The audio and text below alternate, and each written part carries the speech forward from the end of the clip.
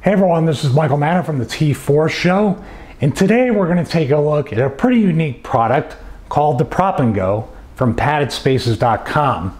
Now, the prop part of Prop and Go sort of gives it away. You're going to be propping stuff up on this product, but the Go part we're going to get to in a little bit, and that could be why that has that little blue zipper there, but you'll have to wait to see what that's all about.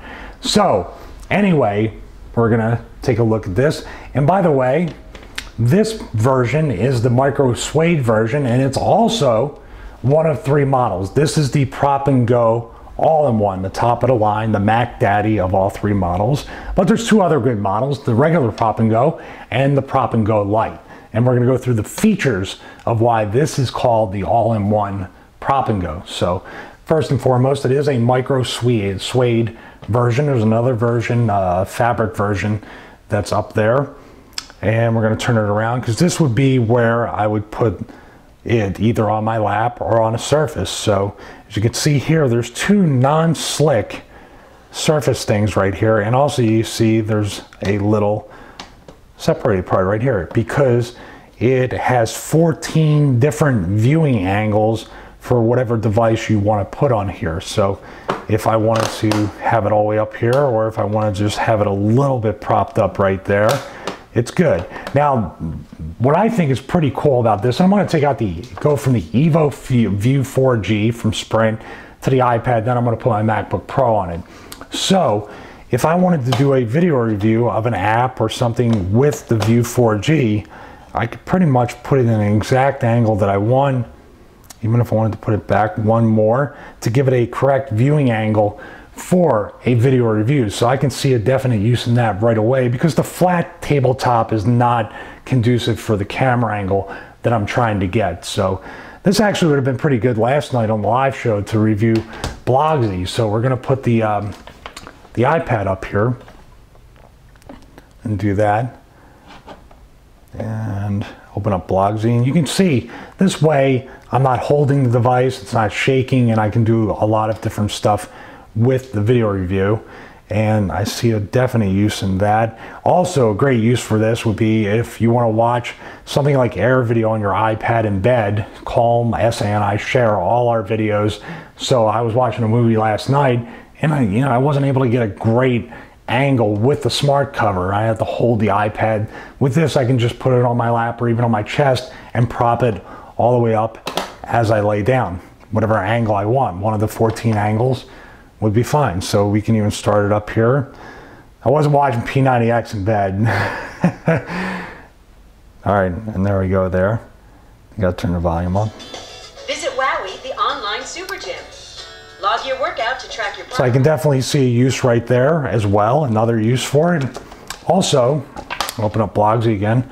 I can see myself typing on a particular angle on the virtual keyboard if I wanted to. Let's go to the right side. Keyboard comes up, I could type right there as this sits on my lap. So definitely a productive use for the Prop and Go. Now we're going to try something a little bit heavier. I got the 15-inch MacBook Pro here. What I'm going to do is put that down flat because obviously I don't want to prop it up anymore. But this would serve to be a very good laptop cushion and keep my lap cool from the MacBook Pro. It tends to heat up a little bit sometimes, so that fits perfectly there. And also the non-skid parts here keep it from slipping off.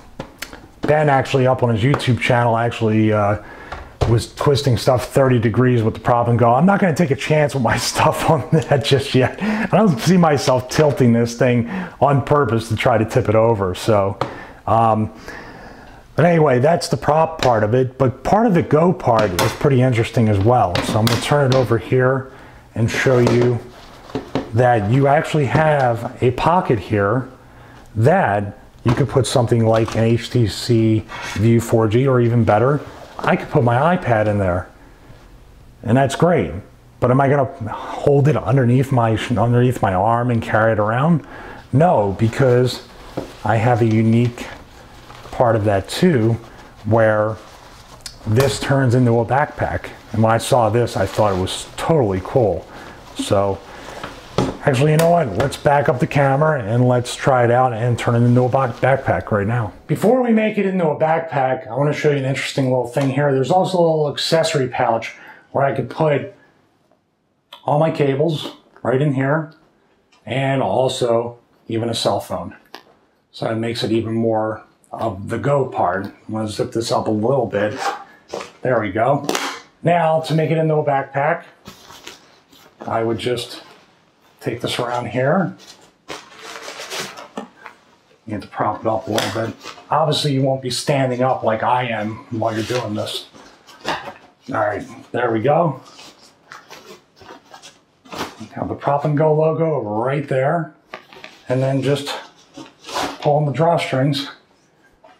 And you have a backpack right there.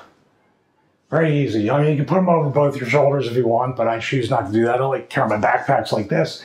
So that's about it. This is the Prop and Go all-in-one. They have the Prop and Go regular model and the Prop and Go Lite.